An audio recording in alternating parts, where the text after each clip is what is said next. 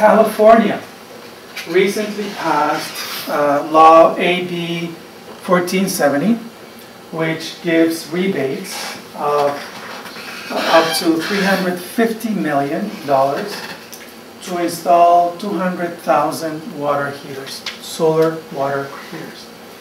That is the law right now. A complete solar water heater in America costs $5,000 to $6,000.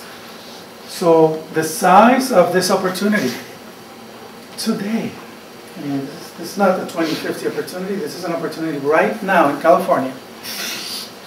You don't have to move to Bangladesh, okay? Is $1.1 billion, right here, right now, okay? The benefits for California is that these 200,000 solar water heaters are going to displace a total of 17.1 billion kilowatt hours of natural gas.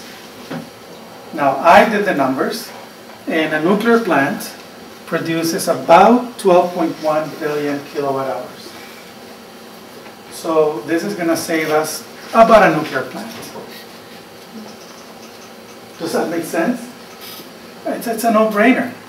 There are 9 million water heaters, not solar, water heaters, sold in the US every year. That's the market, at least the available market. Now, a complete solar water heater, as I said, is $5,000 to $6,000, which makes for a $45 billion a year market. Now, there are 100 million plus homes in America, and most have solar water heaters, water heaters. So the residential solar water heater market, 100 million homes times $5,000 is what? $500 billion. Did I do the numbers right?